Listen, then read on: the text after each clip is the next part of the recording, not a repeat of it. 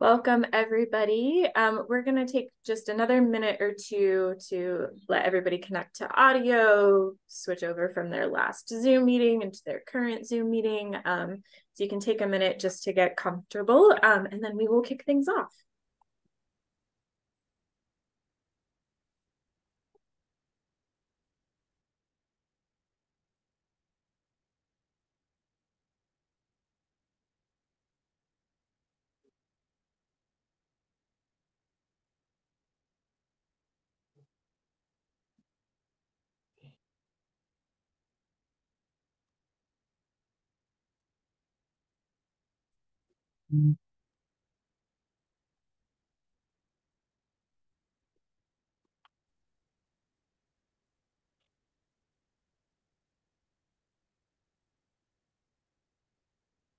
Welcome, everybody who's been joining. We're going to get started in just one more minute. As I know, we still have a lot of people trickling in. So we'll give everybody a chance to join and get settled in before we get started today.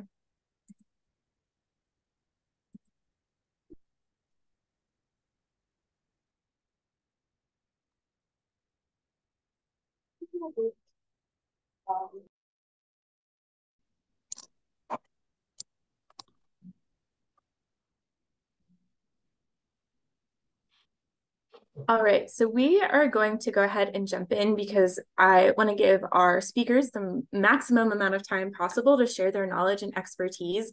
Welcome everybody to our webinar today, Sustainability for Medical Respite Programs, Strategies and Recommendations.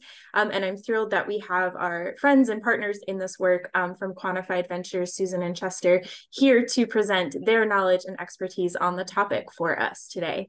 I'm going to do a couple of housekeeping reminders just before we get started.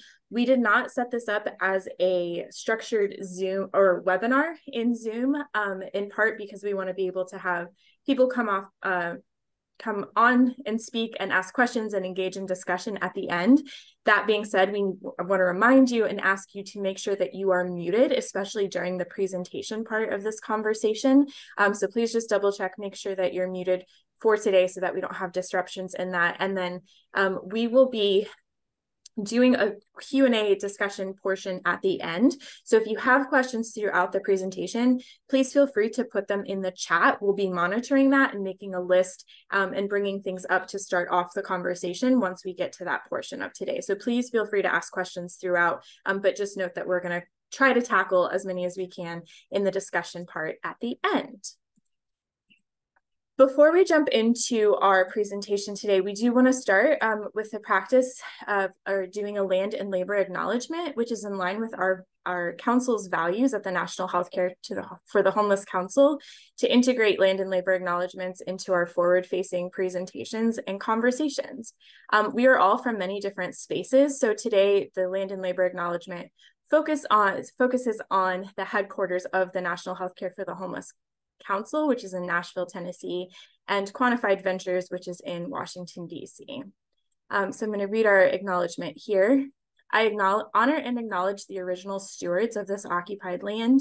We stand on the unceded ancestral lands of the Cherokee, who currently and historically reside in Tennessee, and the Yuchi and Shanadasi-Tula people, past and present, and honor with gratitude the land itself.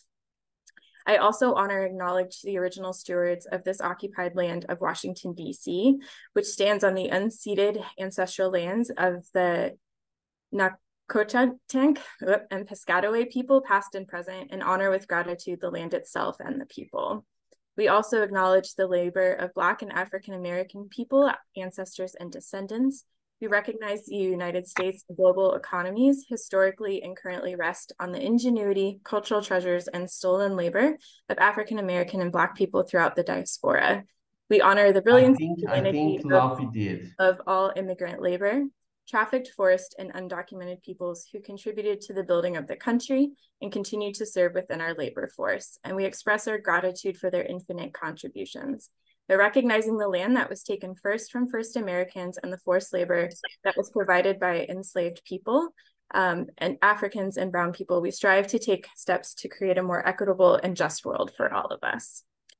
So thank you. So with that, I am going to stop sharing my screen. And I'm going to turn it over to Chester and Susan to lead us through our webinar today. Great. Thanks, Caitlin. Hi, everyone. I'm Chester. I'm going to give me 1 second here just to get my screen pulled up. Okay. Are we all seeing my title screen? Yes. Great. All right. Seeing a thumbs up. Yeah. We're going to start off today with just some quick introductions. As Caitlin mentioned, Susan and I are from Quantified Ventures. So Quantified Ventures is a healthcare consulting firm, and I'll go into a little bit more detail on our overview. Based in Washington, D.C. Neither Susan nor I are in Washington, D.C., though. I'm in Philadelphia and Susan's in Florida. And we both work on our health and human services team. And so today, throughout the presentation, we're going to tag team various parts of this. As Caitlin said, please, if possible, reserve questions for the end. We budgeted time at the end for question and answers, but also throughout the presentation, add questions into the chat as a way for us to facilitate that Q&A at the end. So today we're going to walk through a couple different components of coming up with securing sustainable financing for your medical respite program.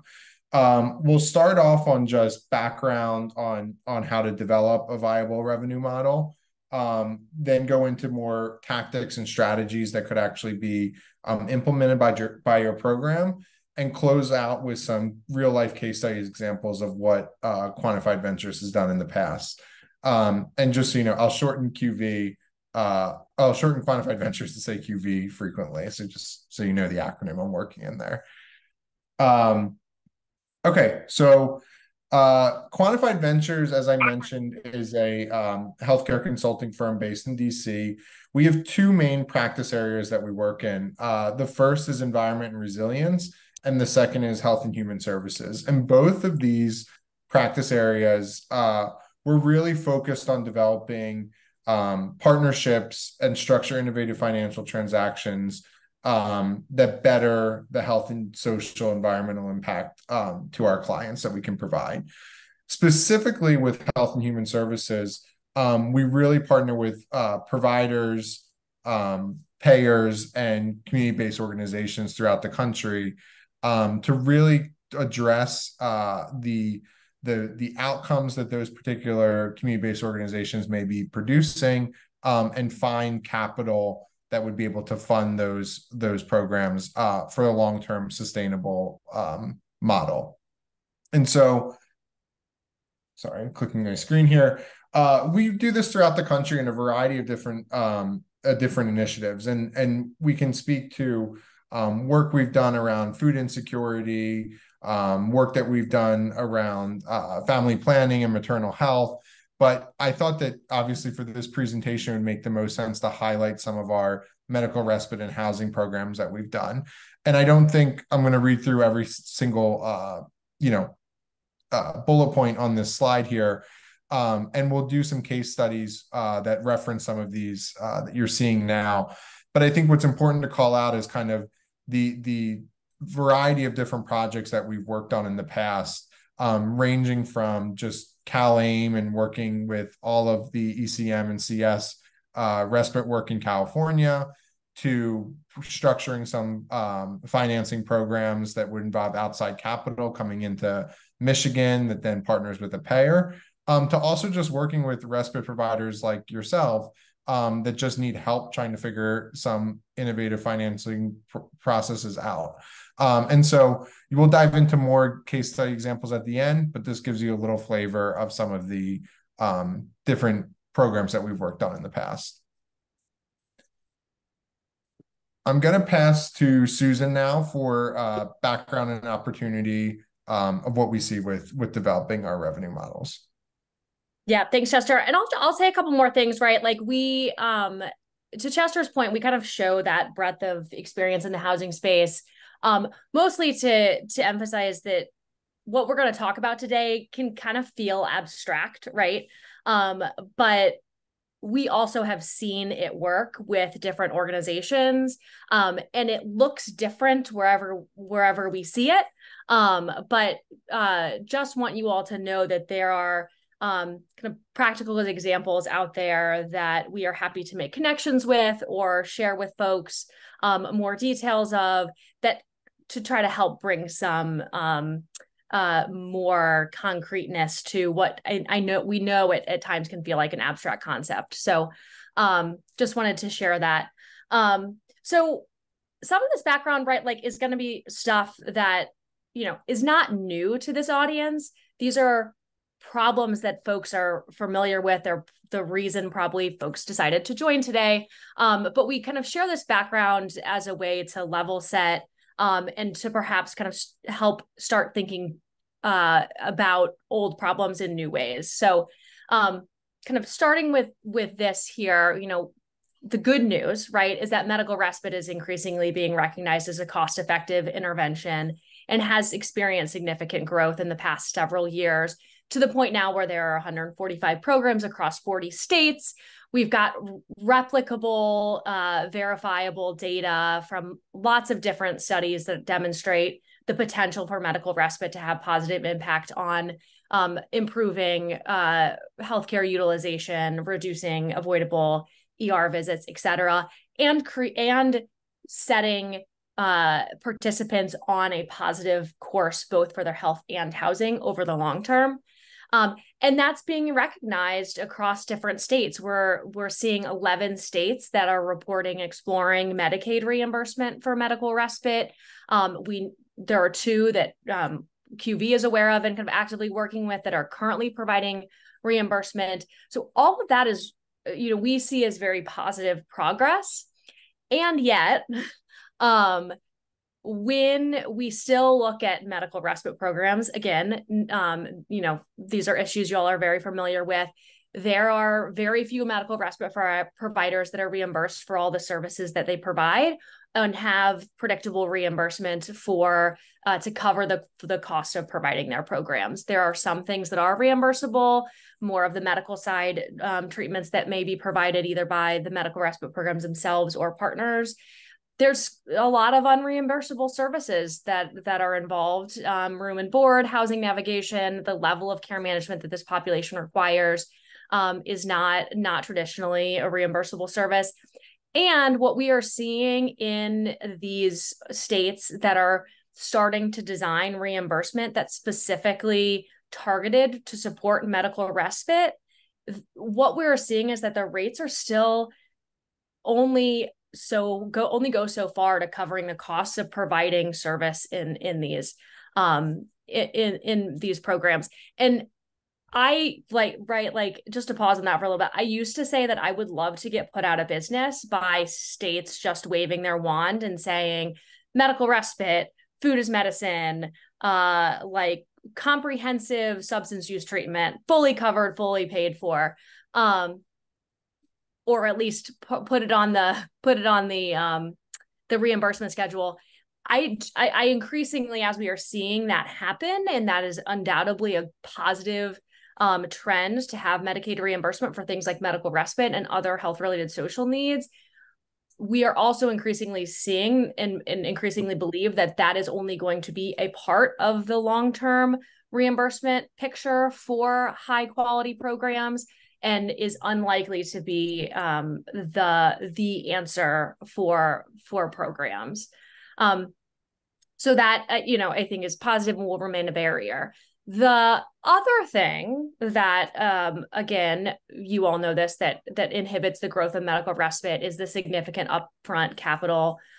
We know that there are some programs that can use excess shelter beds, hotel beds, skilled nursing facilities, that allows the startup costs to be lower and quicker, recognizing that it's also challenging to operationalize best practices in those locations.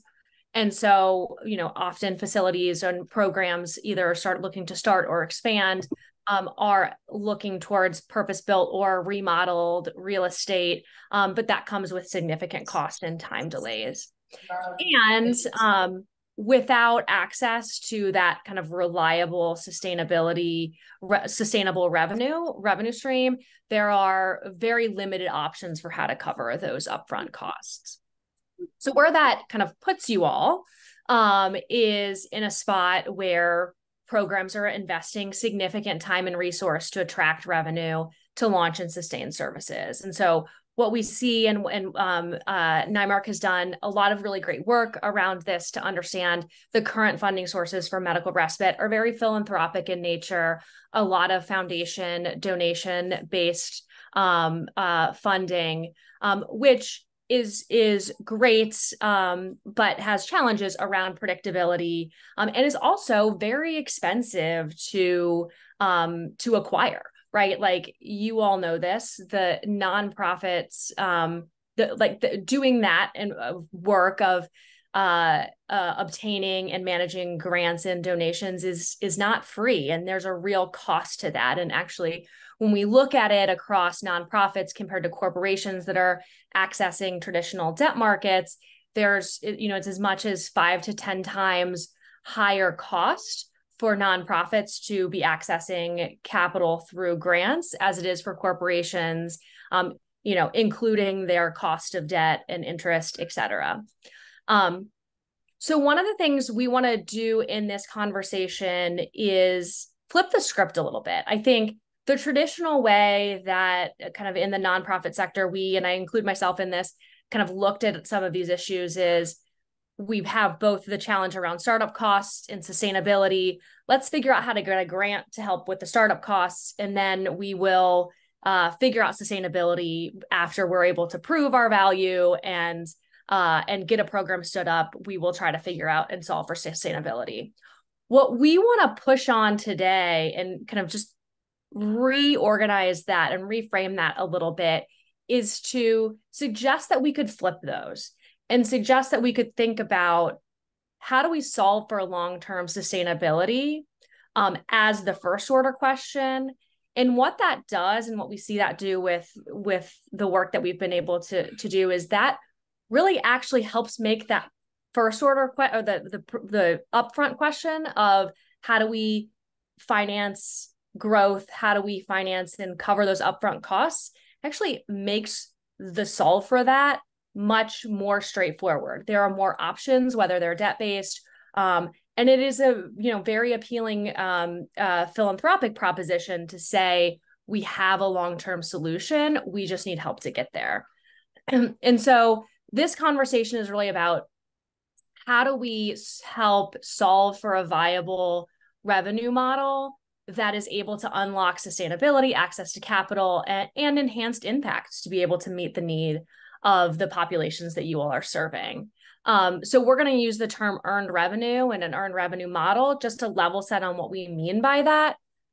This is revenue that's being generated by community-based organizations through the sale of goods, services performed, or work performed. So think about the American Hospital Association does CPR classes. People are paying for that. Girl Scout cookies is another classic example of this. That differs, right, from traditional philanthropic revenue that is providing full funding for a specific project or funding for a specific project, but it's often constrained by the funder priorities, frequently doesn't cover the full cost to implement the program that is meeting the needs as folks like yourselves on the ground are seeing it. And it lacks that path to scale, that there's not a built-in mechanism to be able to, once you demonstrate impact and viability, there isn't a built-in mechanism to continue to grow to meet that need.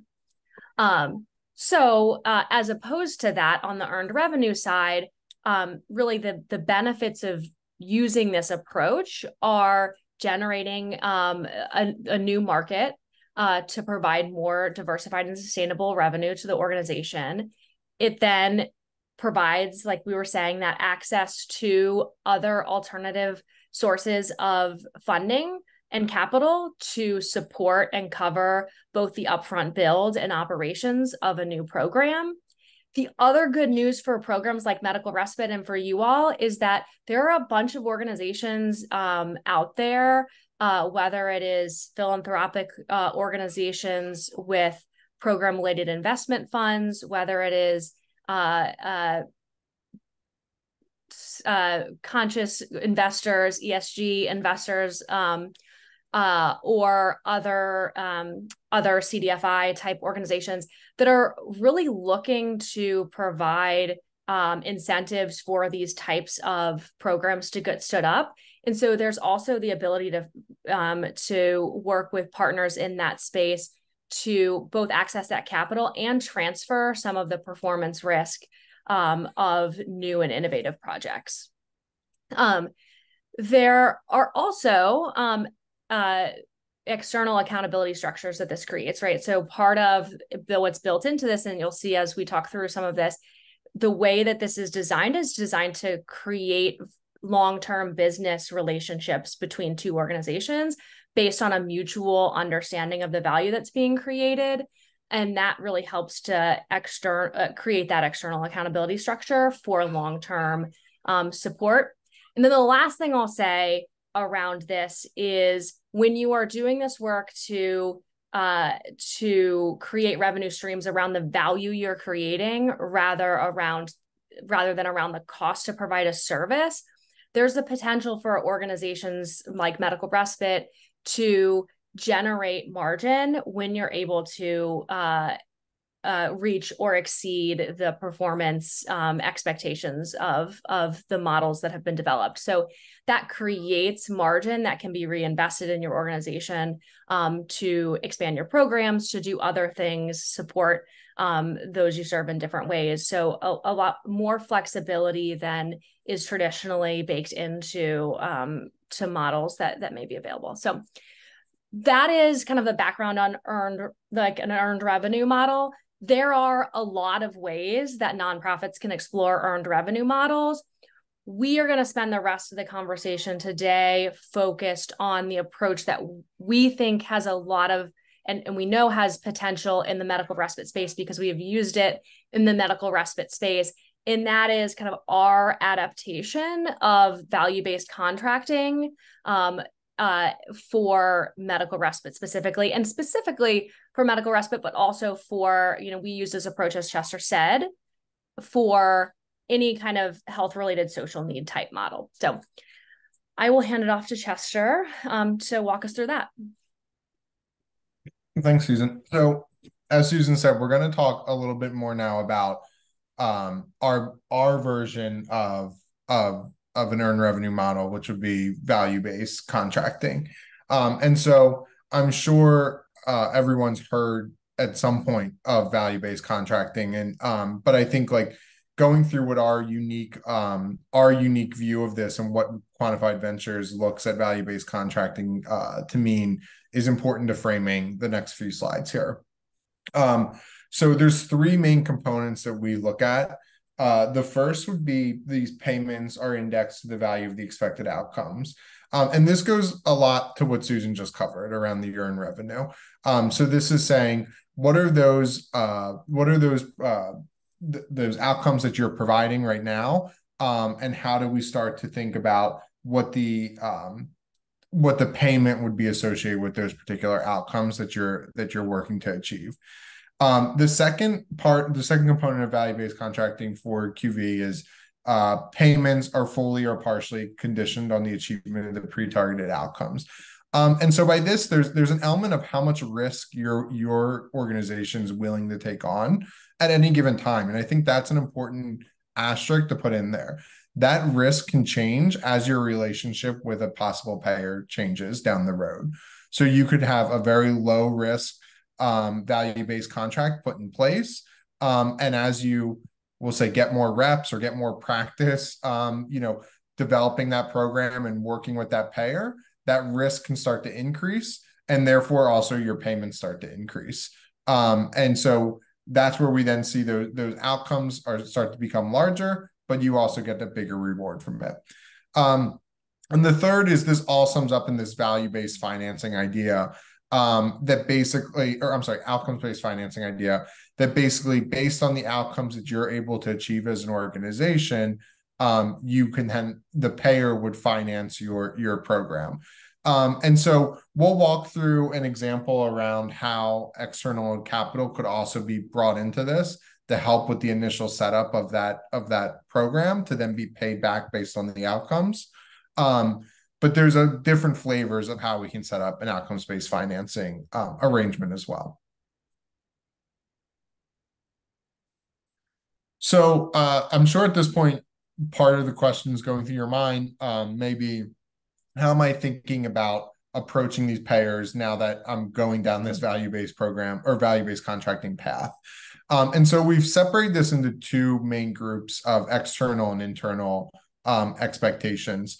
I want to, I think both of these start to mesh together as we talk about them more, but we tried our best to try to separate here.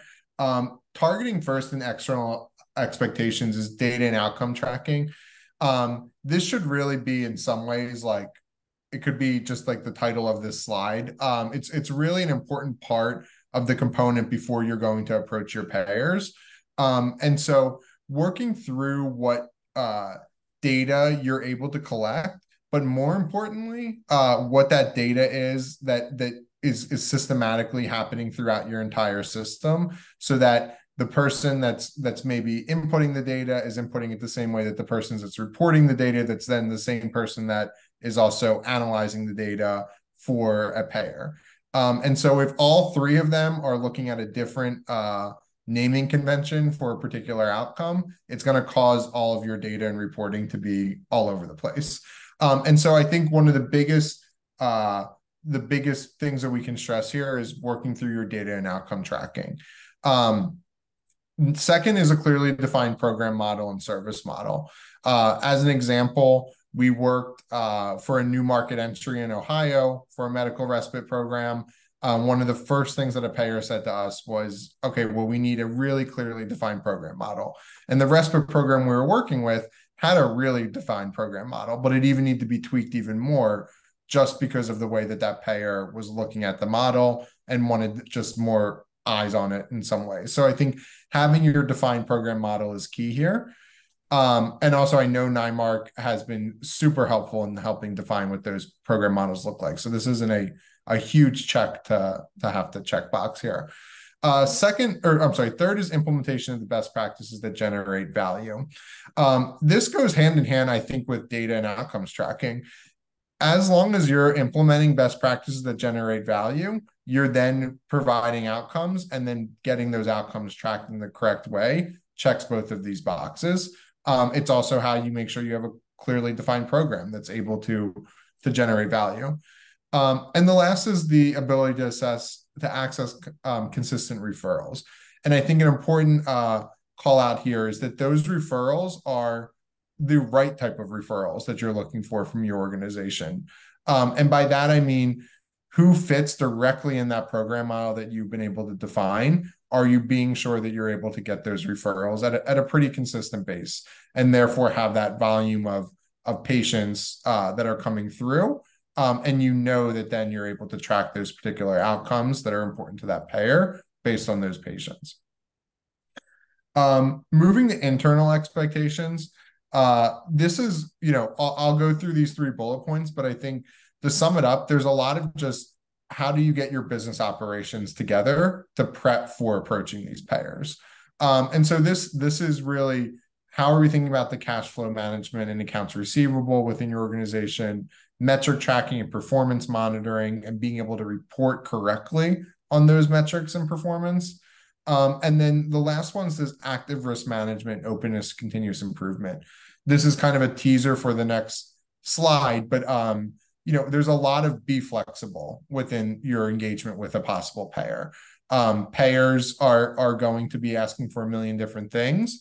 And so your ability to continuously improve and be flexible and shift your operations to adjust is going to be a really important step to approaching your payers. Pastor, can I just emphasize something there too? Yep.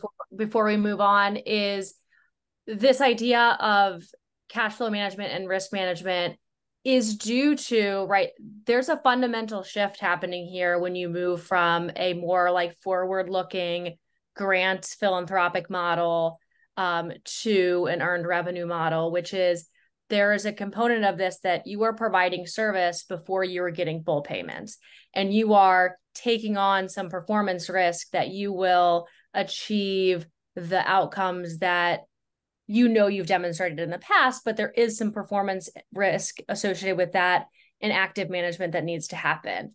That is like, I don't want to underestimate or undersell how much of a transformation that can be depending on your existing model. If we've got folks on the line from, FQHCs, right? Like that may be more familiar to, or FQHCs that are running medical respite. That's how a lot of your business probably operates. But for standalone medical respites, or for organizations that are more traditionally philanthropically funded, that is a new muscle that would have to be developed in order to prepare for something like this. That's all, Chester. No, great point. So moving on to what are the steps that you should be taking to advance with value-based contracting? So we tried to sum these up in three main buckets as best as we could. I think an important note as I go through all of these, all of these steps are going to have to be owned by your organization. And that's not to say that a payer is not willing to collaborate and be a partner with you. But what we have consistently seen in the past is that your organization would be the one having to spearhead all of this work to be able to come to a payer and work with them on developing what their strategies are, what their outcomes would be, and then ultimately what their payment would possibly be to you. So the first is the Be Curious section. So this is now, how are you researching and understanding what these outcomes that you're producing could translate to a benefit for your target payer? And so some examples to think through that would be, what are new federal, state policy that's being pushed out that might be relevant to a possible payer that you're going to approach? What are the strategic priorities of a payer that you're going to approach, and how would that best align with your outcomes that you know that your organization's producing? The second is own the math. So this is where we really get a little bit more into the cost benefit analysis that would have to be complete to say, my program is able to produce these type of benefits to this particular payer. We can see what our overall costs would be, where we would need the money to come from, how much we would need for all those startup costs that we discussed earlier. All of this financial projection is a huge part, and being able to also speak to every single aspect of it when you talk with your payer is just as an important part. And then the third is this bucket that I hinted to in the previous slide, the be flexible. As you're negotiating with a new payer, there's going to be a lot of different changes and things that they may want you to tweak through your conversations with them. I think for a lot of payers, while Susan at the beginning presented around the benefits of medical respite as a whole, for a lot of them, medical respite could be a brand new program for them, something that maybe they've never heard of.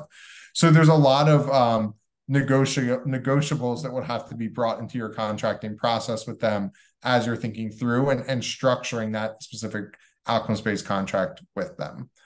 And so being flexible is just as important as a key component here. I'll tag on two things, Chester. Oh, go ahead. No, go ahead. Yeah. Just on the math part, right? Like, I think our recommendations here are really about making it very practical and real. It is not like, it should not be a academic exercise, right? It should be based on your research and kind of from the Be Curious phase, is how do you get as close as possible to the realistic value to the organization that you're approaching of the outcomes you're producing? And that is often very different from more generalized healthcare cost savings or whatever, right? So that's a big component. And then on the Be Flexible side, another big component of that is like, know what your non-negotiables are, right? Like, and know why, right? Because I think that's actually the first step in being able to be flexible. And when I have seen respite providers do this really well, they have both been as forceful in their flexibility as they are in when someone kind of touches a guardrail. And right, no, you do it in a polite way, and right, not in a combative way, but it is very much like, that won't work for us. We can't take full risk. We can't have a model where the referrals are going through an alternative organization, right? Like that just doesn't work for us. And I think that that's really important, so that you are able to know where you can be flexible, but know where that flexibility ends. So.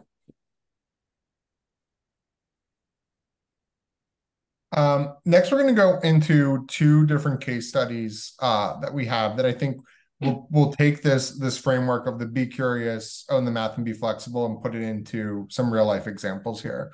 So I'll pass to Susan for our case studies. Yep. Sorry about that, Chester. Probably could have saved that for now. So we'll talk about two case studies here. The first is a program called Hope Has a Home in Washington, D.C. This was a brand new 16-bed facility that was residential based. That is a partnership between the Volunteers of America, Chesapeake and Carolina, as the primary operator of this program. And what started as a business relationship with AmeriHealth Caritas of DC, and the original partnership with AmeriHealth Caritas started with a per diem rate. That was, again, rooted in the value that AmeriHealth was seeing in potential outcomes to be created by this new program. So there was a per diem rate that was negotiated based on that shared understanding of value that actually, to start with here, was able to cover the cost of providing that medical respite service. There was an initial component that was had outcomes bonus payments that were based on achievement of inpatient utilization reduction and emergency department utilization reduction.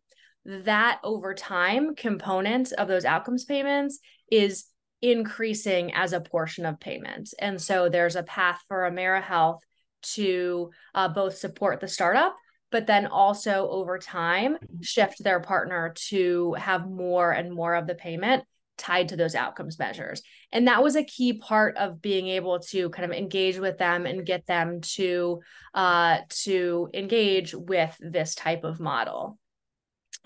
So that's kind of the value-based, kind of talked about those value-based components that and how they showed up in this case model specifically. Kind of thinking about those kind of be curious, on the math, be flexible components here. On the be curious side, part of the initial conversations, what came to light was how important it was for medical respite payments to be counted on the medical side of the medical loss ratio, MLR. Won't go into the nuance and detail of that, but that was something that wasn't obvious on day one and only came through deep conversation and research and understanding of the partners at the table. On the own the math side, VOA really came to the table with a clear articulation and quantification of the value of those prioritized outcomes. That was critical to kind of making the case. And again, it was from a perspective of what the Medicaid plans had to gain. And then being flexible really had to create a shared staffing model that was able to maximize the existing Medicaid reimbursement, but also incentivize the critical partners that needed to be brought to the table that was able to create this partnership. So that's Hope Has a Home. And then the second one we wanted to talk about today is some work in California. This is a case where there's state, not mandated, that's actually probably strong, highly encouraged reimbursement for medical respite. They call it recuperative care. But what we're seeing is that there are lots of communities where the reimbursement that is being recommended from the state level is insufficient to attract medical respite providers in these communities and make it a viable proposition. And so from this perspective, we've been working with both a provider and a plan here. And from the provider perspective, they were really open to understanding the needs of a new geography. This is an established organization in the southern part of the state that's moving into the northern part of the state. And so really being curious about that geography, how those market dynamics differ, and how the needs of the payers in that market differ from where they currently were operating. Owning the math, again, the provider here is a new facility, developed very clear and transparent projections of what it would cost to operate and what it would take for them to operationalize a best practice respite model, and really had a deep, deeply detailed analysis that was able to back up their what they put forward as kind of their need to have daily rates to move forward. And then being flexible, this provider is expanding into a new geography, and they were open to doing that, moving into that geography and expanding their footprint based on the needs of the Medicaid payers, where that may not have been the geography that if it was just them as an organization, they may not have chosen. So that is this California example. So I think just moving on to some kind of what's next here, and then would love to open it up to questions. Going back to the beginning of this, we really see this value-based contracting approach as a way to accelerate medical respite across the country. And like, how does that happen, right? Or what's our theory of the case, at least for how that happens, is using value-based contracting to design contractual relationships that align the interests and processes of medical respite providers and the payers. That's creating that more diverse and sustainable revenue for respite providers. We also built into this, because of the measurement that's inherent, is it's building the evidence base for the value that's being delivered by these programs. And so, and helping to support the identification of the specific practices that are helping to support those outcomes. And so hopefully through that, the idea is that there are more programs that are able to then deliver on the outcomes that are valuable to patients and partners alike.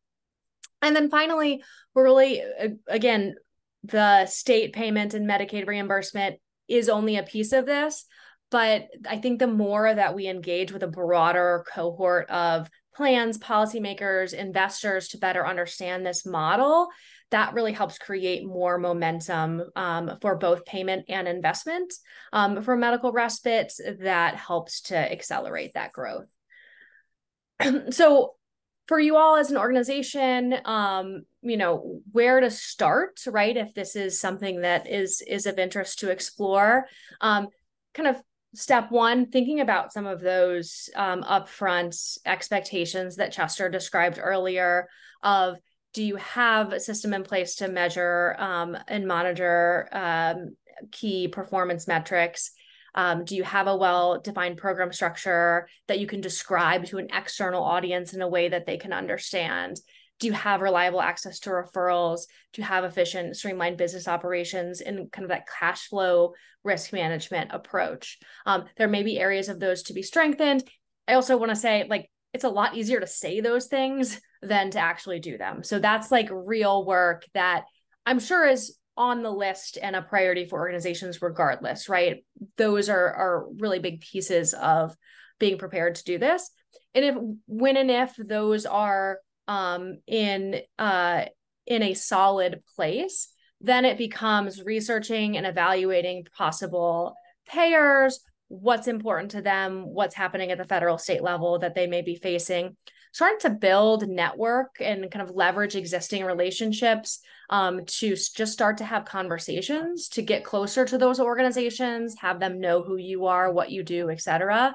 And then thinking through that cost benefit analysis, thinking about the outcomes that your organizations provide, and kind of preparing for the contracting and reporting structures, all kind of become pieces of that as well.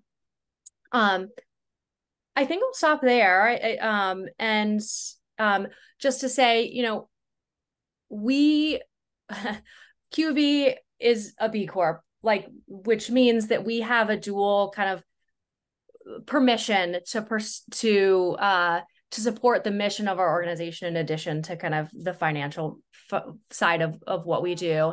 And I can speak for our whole team wholeheartedly when we take that mission component very seriously. And what we really want is for organizations like Medical Respite and those operating medical respite and organizations addressing health-related social needs to be able to more sustainably do the work that they do. And so, we are here to help answer questions, provide resource, as much as we can help be a catalyst and a cheerleader from the sideline for this work happening. We're happy to do that. And so resources that we have available that we're happy to share if folks are interested in having a conversation about them, around kind of sample payment measures that we've seen used before, prospective payer data request templates that help kind of inform pricing models that are to be developed, common questions and objections that we hear from prospective payers. Those are all things that we're happy to share, and just happy to be a thought partner with folks as they're thinking about this, because we really want to just see momentum build for this type of work, and want to play whatever part in supporting that we can. So I'll pause there, and I think we can open it up for questions. Yeah, great. Thank you so much, Susan and Chester. This was a lot of really great information. I'm going to do one quick plug. We do have another webinar in a week specifically focusing on managed care organizations. That registration, if you're not already registered, is in the chat. And so there was one question that popped up, two questions really that are relatively similar. And so I'll bring those up. I think we can start discussion there. People are interested in hearing who the partner payers are, not just Medicaid MCOs, but integrated health systems, insurers, ACO, public health organizations. So if you could talk a little bit more about some of those options for partner payers. Yeah, I will say, and the reason that we have our next week's discussion specifically on MCOs is that is, quite frankly, the group we've had the most success with, because there's a more clear value proposition to their organization. There's also a lot of momentum at the federal and state level that is pushing Medicaid managed care towards making investments around health-related social needs. So there's a really good alignment there. I think there are other types of organizations where this could be a good fit. Hospitals and health systems are one that we continually explore. I think that's one where we see really needing to get in the nitty-gritty of what's the financial implication for a hospital. I think there's the obvious benefit of you are moving a individual who doesn't need to be in the hospital anymore out into the community earlier, and there should be a cost savings associated with that. But depending on what state you're in, how that if that state has expanded Medicaid or not expanded Medicaid, there's lots of different nuance that goes into that complicates that picture. I think there's wholeheartedly a case to be made for it, and that hospitals and health systems could be good partners. And we've seen that because we know hospitals and health systems do provide a lot of financial support for medical respite. So I think there's a lot of untapped opportunity there that does take some weeding through that nuance of how hospitals are impacted by medical respite. Yeah, and the one other thing I'll just quickly add to that too, on the hospital piece, is just and I've heard stories of this too, where hospitals are clearly pressed for funding right now as well, and so I think there's also a delicate conversation that's happening in just that realm, and then factor in the medical respite piece of this, it becomes a little bit more of a challenge as well. Yeah, and somewhat related to that, this is a question that just came into the chat. As a federally qualified health center, but I think this is relatable to a lot of respite programs, how can programs do more to own the math when the hospitalization costs and probably other costs are hidden from the programs themselves? And that question is in the chat too, if you need a visual. Yeah. So that's a great question. So, where we have approached, the data is always going to be imperfect, right? And how we have approached that in the past is setting up the logic flow and essentially, right, like what does the math look like for cost savings projections? And that's where I alluded to like data request templates, right? We have basically said, here's the best we can do based on national figures, what we're able to pull from literature, et cetera, et cetera.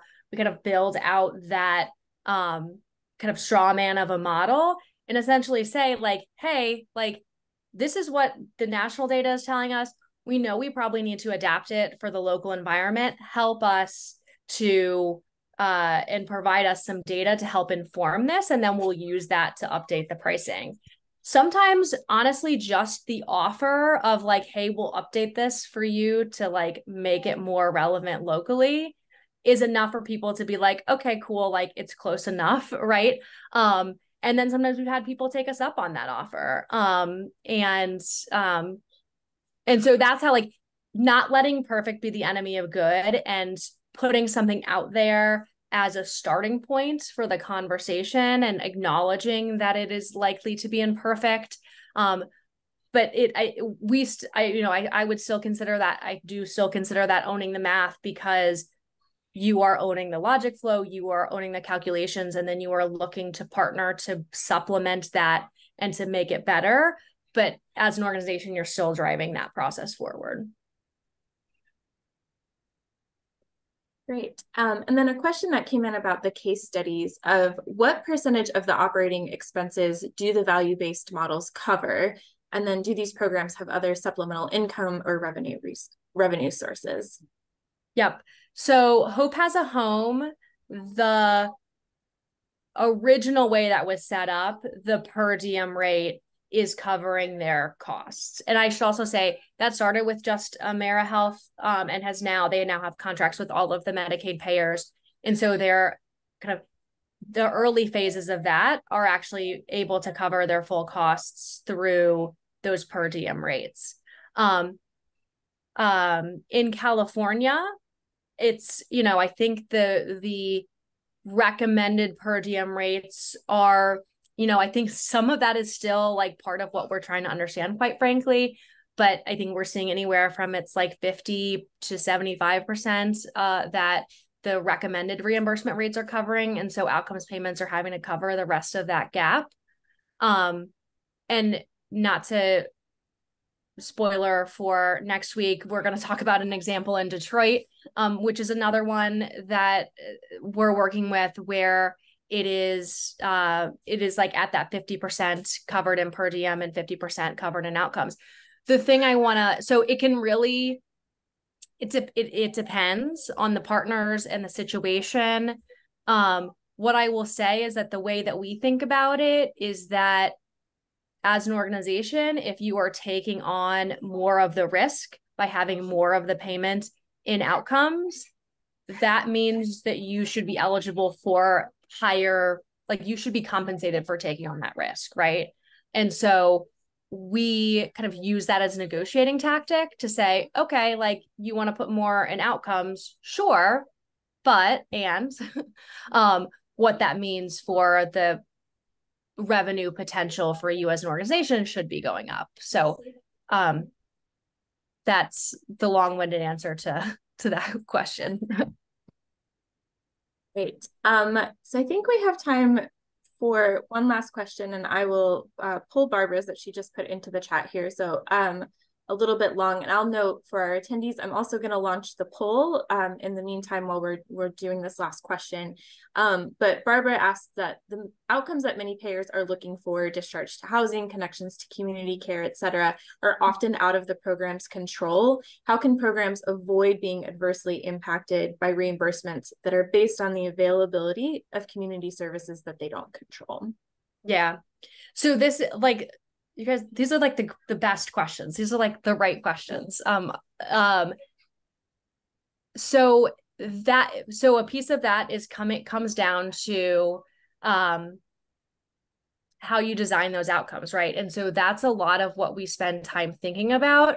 And honestly, when we're involved, like acting as like a neutral broker of fairness, in that the outcomes have to reflect a balance of what is controllable by a respite program and what is meaningful for the outcomes payer. So, you know, talking about non-negotiables, one of my non-negotiables is like, I would never sign a medical respite program up for a shared savings model. Absolutely not. Like, but we have a lot of plans that are like, oh, I want to calculate the savings pre-post for the medical respite program.